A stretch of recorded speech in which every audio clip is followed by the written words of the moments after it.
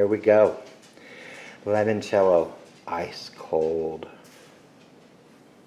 from the freezer. Yes, yes, yes. Mm-mm-mm.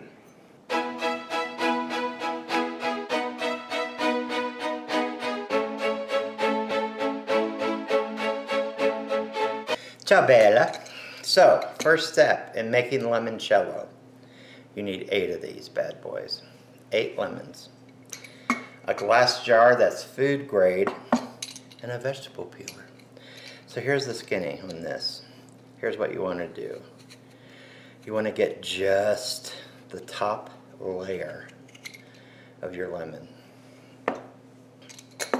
That's where all your flavor and oils are. And if you look on the backside, barely any white. That's what you want. Super thin. Because this white, it's called the pith, is super, super bitter. So you don't want that in there. Because limoncello is wonderful. Now if you've never had limoncello, you may be saying, is this lemon jello? No. This is a cocktail. Big in Italy.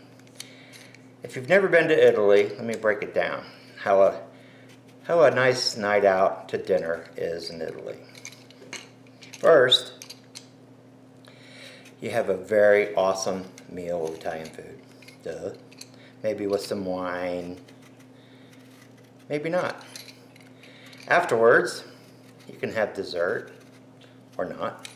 But usually they have a coffee. And then, as the dinner wraps up, and Europeans like to take their time. Unlike Americans that want to rush through it all real quick and get it all done and over with and get out. They could spend hours. The Danish are the same way.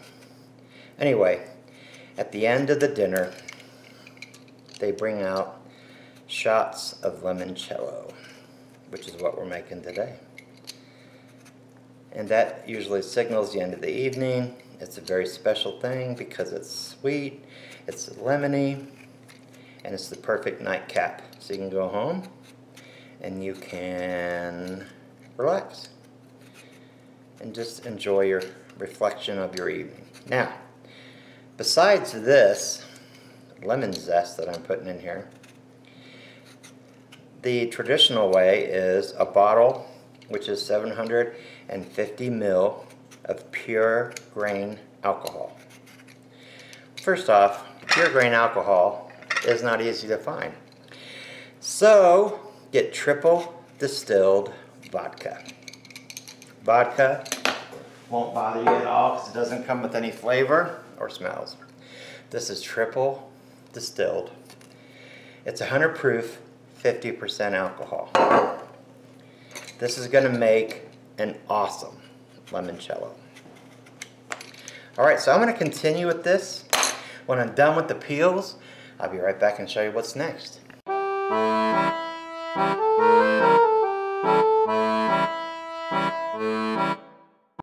Ciao bella!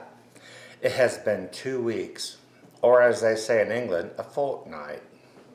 2 weeks will do though.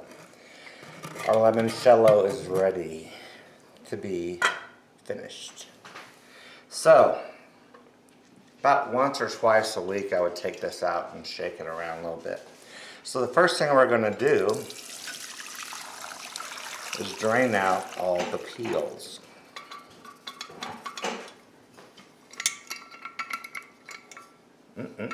Because that's where all the, oops, one fell in. I'll get it. It ain't getting away from me that easily. Next thing we're going to do is just make sure we get all of the goodness out. Next, we are going to add 1 1/3 cups of simple syrup to this.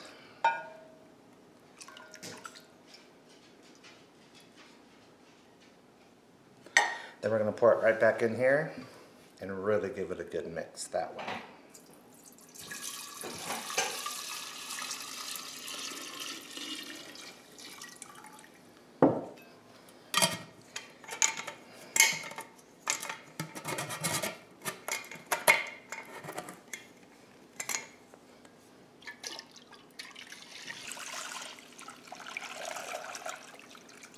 Our limoncello is mixed and almost ready. So remember this bottle? We're going to refill it. And why are we recycling this? Well, first off, it's good to do, but second off, it has a very tight lid. Because now that our limoncello is back in the bottle, we're